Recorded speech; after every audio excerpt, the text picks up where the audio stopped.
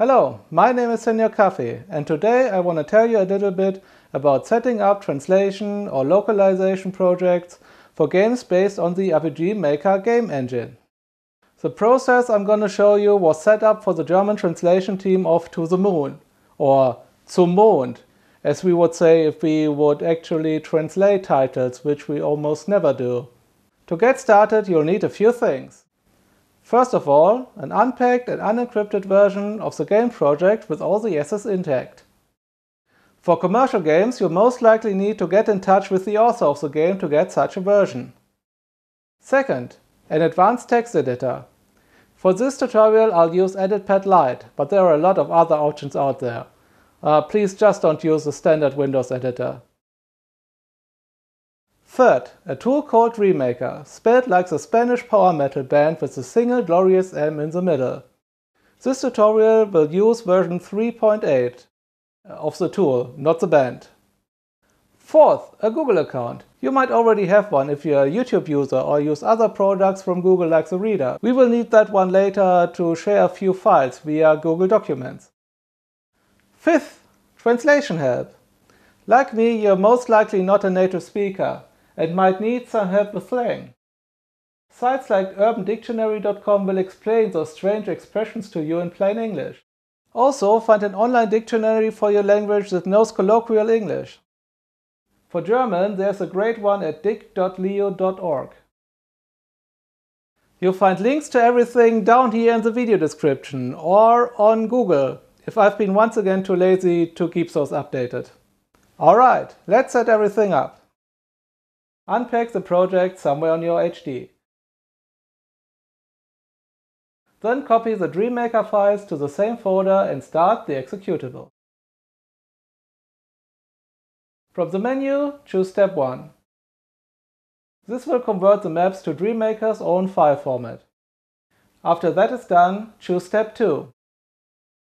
This will tell DreaMaker to analyze the DMK maps and write all bits of dialogue in a text file called, well, dialog.txt.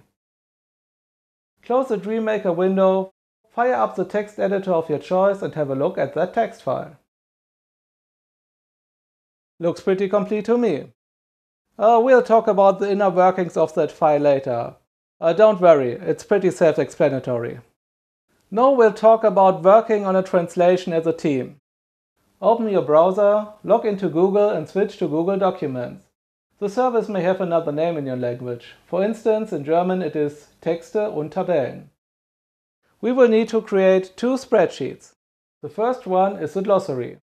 The glossary is to write down common guidelines, so that certain words, names, items and trademark expressions are always translated the same way.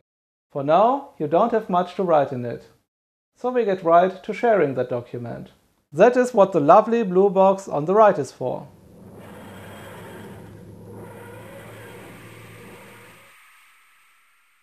If everyone on the team has a Google account, you can set individual permissions.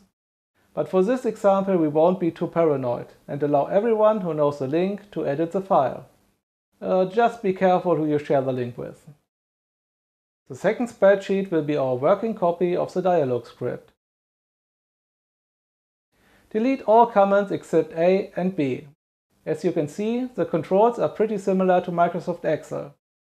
So if you're a pencil pusher like me, you'll feel right at home. Switch to your text editor, select everything and copy your text to the clipboard. Go back to Google Docs, paste the text in column A and then paste the same text in column B. So, why the same text twice? Column A will be left untouched throughout your project. It is here so you can always quickly reference the original. Column B will be your working space. Your translation goes here. If your dialogs.txt contains a lot of lines, and To the Moon is about 18,000 of them, it may make sense to use more than one sheet. To do this, don't select the whole text at once. Select chunks of about 1,000 lines each. To avoid one source of error, always select whole scenes or maps if possible.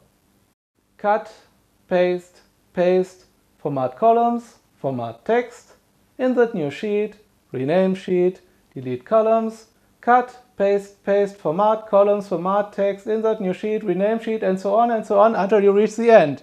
Whew! Time for a little break.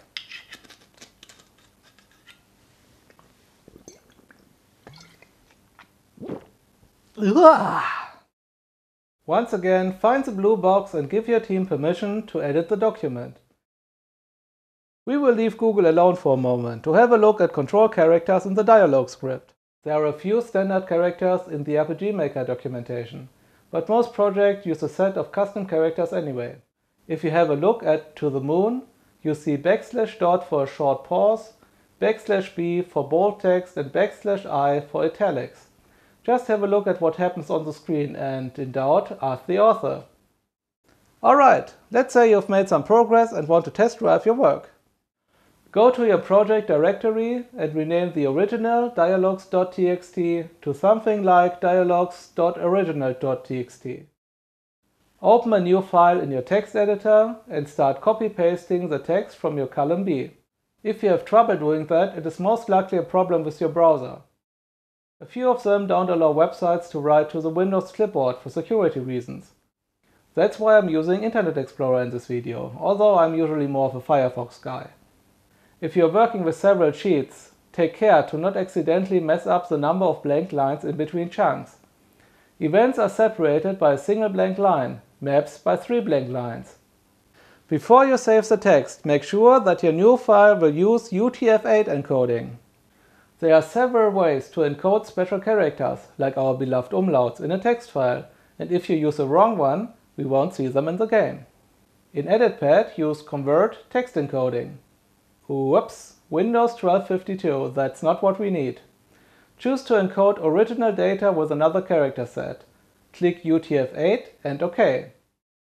Nice, now we can save this file as our new dialogs.txt. Time to open DreaMaker again and try one of the other options. Choose 3 to import the new dialog to the DMK maps. Then choose 4 to convert the DMK maps to RPGMaker maps and actually change something in the main game. Yeah! And now, time for a little playtesting.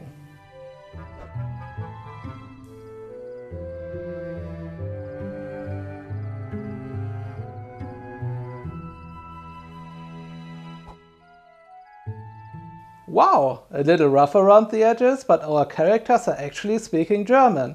How cool is that? I'd say this finishes the technical part of our little tutorial.